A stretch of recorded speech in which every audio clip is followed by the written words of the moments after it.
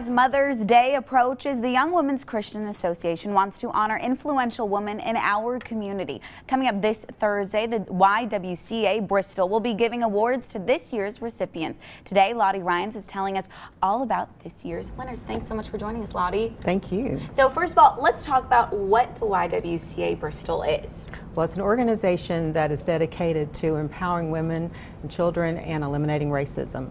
So the Y does a lot of programming throughout the region, but we're the only location between Lynchburg and Knoxville, if you can believe it. Wow, no, I mean, considering that is such a big geographical location, and really your chapter does Northeast Tennessee and Southwest Virginia, That's right, that's right. So tell us a little bit about what you all like to do. So some of the programming, there is a sliding scale daycare, which is very important. We serve about 170 families, and there's a huge waiting list, so a great need for sliding scale opportunity. There's also a Techie Girls program, so to help close the gap for girls who might not have had the exposure to the STEM disciplines, and so girls 9 to 13 have an opportunity to do that.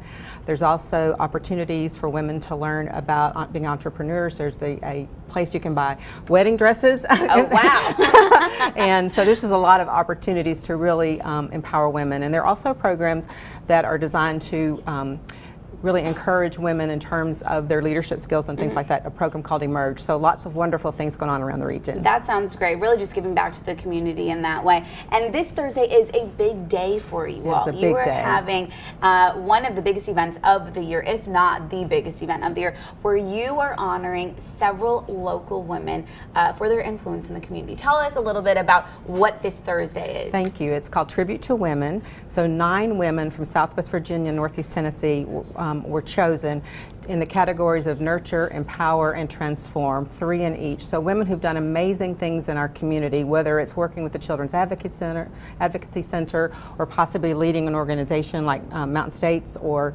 First Tennessee Development District, Melody Trimble and Susan Reed, Miss Barnicki in Kingsport, who has the Bellafino chocolates, that the money all goes back to children's charities. So some amazing work.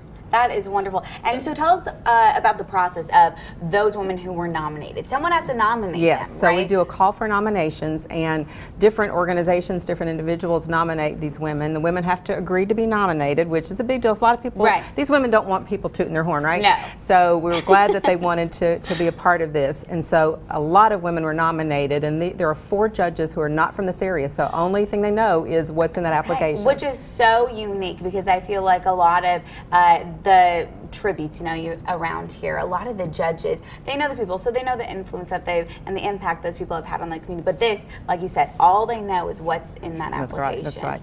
So this is our 26th year of tribute, and over about 170 some women have been nominated and awarded over the years, and over $2 million has been raised and put back into the community. That is wonderful. And I know you were a nominee a couple of years back. Yes. Tell me a little bit from your perspective what it's like to receive that nomination. Very, very humbling. So they do a lot of things that are, we had a luncheon, for example, that's just for the women, so you can find out who's in your class going in that particular year. But the type of women who have been part of it, you feel like, I am not worthy at all. So it's pretty amazing and exciting. Wonderful. And then you get a little statue that's like an Emmy, so that's exciting too. That is, yeah, you can put it up on your mantle, right? All right, well, Lottie, thank you so much. We so appreciate all the hard work you've done for our community. And if you want to go to the YWCA Tribute to Women, all the information is right there on your screen. And go pay tribute to all the influential women in our community. So many great women doing great things. Thank you so much, Lottie. Thank you.